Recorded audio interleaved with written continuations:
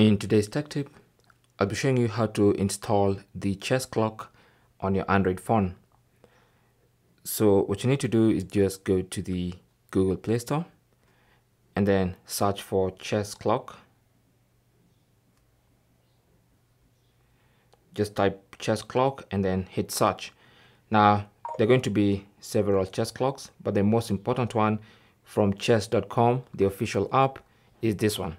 Okay, so simply just go ahead and install, and make sure you install the correct application, this one from chess.com.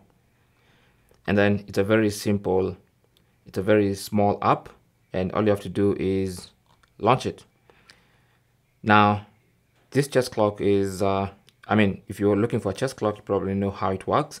So just to start a game, just tap, the other person plays, they tap, the other person plays, they tap, they tap, they tap, they tap. Okay, so you can have the option to pause, you can reset.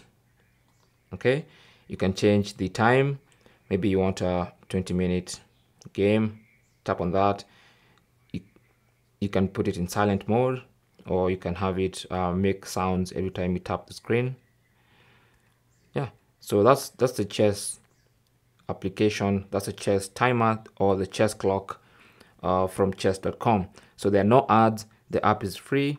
All you have to do is go to the Google Play Store and install it. Okay, thanks for watching. Leave your comments and questions down below, and good luck.